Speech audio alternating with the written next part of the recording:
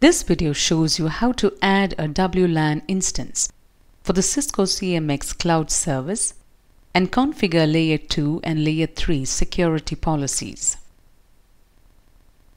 In the Cisco WLC Web UI's top menu, click the WLANs tab. In the WLANs window that is displayed, choose Create New from the drop-down list in the top right corner. Click Go.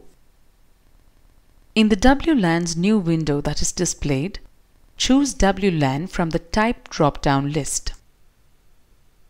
In the Profile Name field, enter a name for the WLAN. In the SSID field, enter the WLAN SSID. Click Apply in the top right corner. In the WLAN's Edit WLAN Name window that is displayed, enable the WLAN by checking the Status Enabled checkbox. Retain the default values for all the other parameters in this page.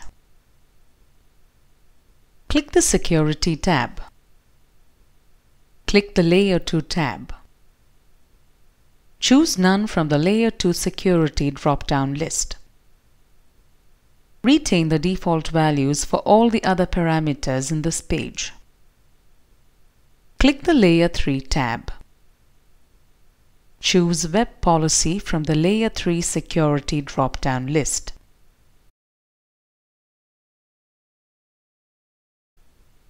Click the Pass-Through Radio button.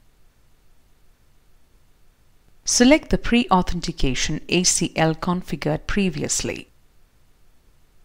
Check the Override Global Config Enable checkbox. Choose External from the Web Auth Type drop-down list.